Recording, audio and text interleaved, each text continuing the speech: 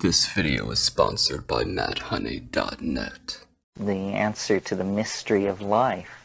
Well, the weird thing about taking that position is that you can fall into positions where you find it, where you find the answer.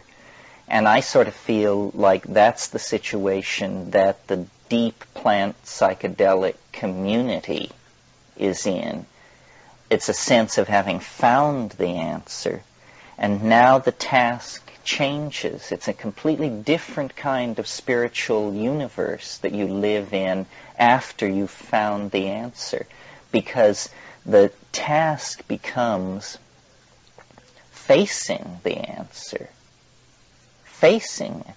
You now have it. It's no more about disciplining the passions and all that. No. It's now been handed over.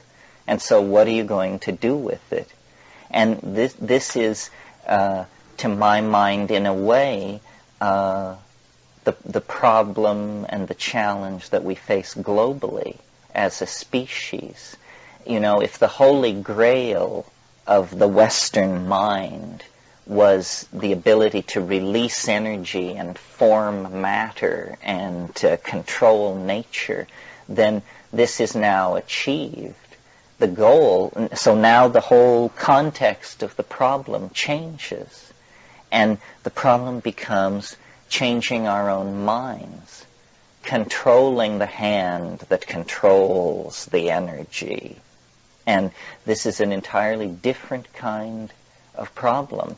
It is not to be solved with the analytical knife plunged again and again into the body of nature. That whole approach is seen to be, at best, passé, at worst, bankrupt.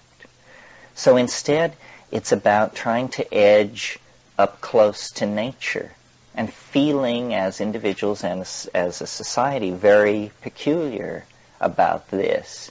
You know, it's like going back to your rape victim and pleading for their forgiveness.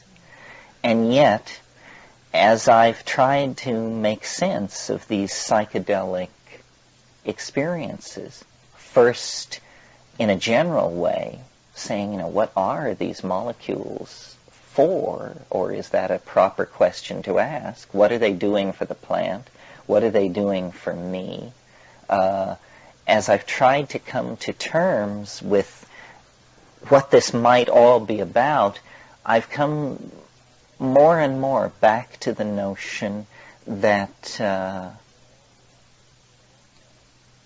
it all lies in the plants, that our peculiar restlessness, which in modern circumstances has evolved into a rapacious appetite for addictive substances of all sorts, our peculiar inappropriateness in all contexts. So we are not quite simply complex mammals. We are certainly not angels, and we just seem to occupy a very uncomfortable place in the hierarchy of creation.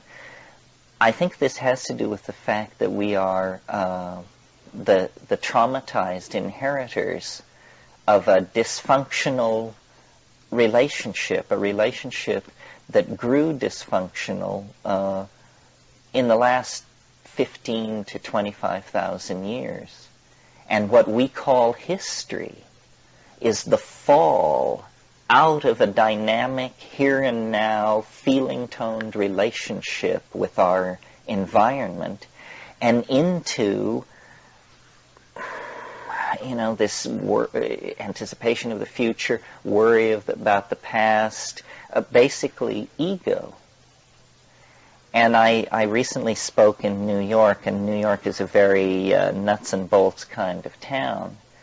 And people there took issue with the notion that all of our problems can be boiled down to a single problem.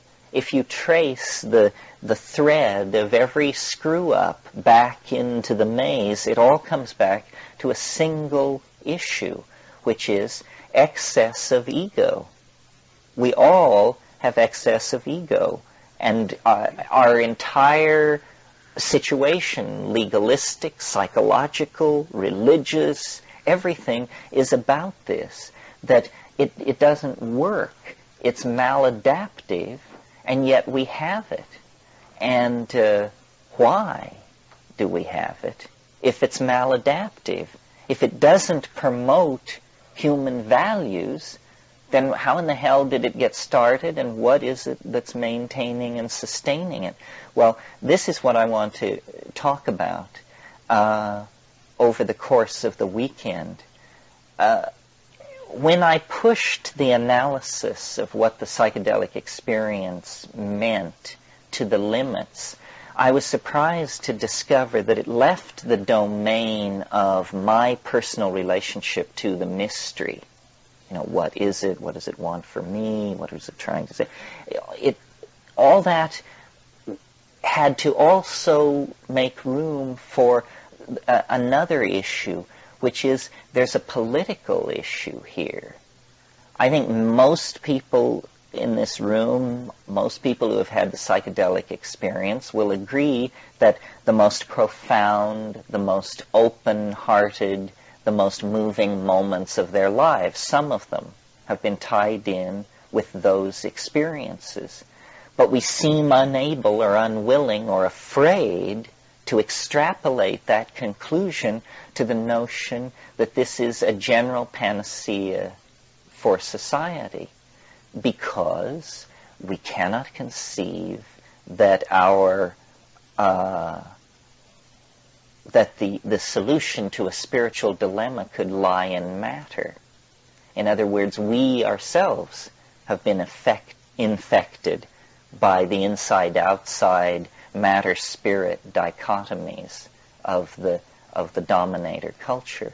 But the notion that man, notice the gender thrust here, the notion that man could somehow bootstrap himself to Godhead without reference to nature seems to me highly peculiar, and simply nothing more than an expression of hubris, pride, a belief, that we can do it our way and alone.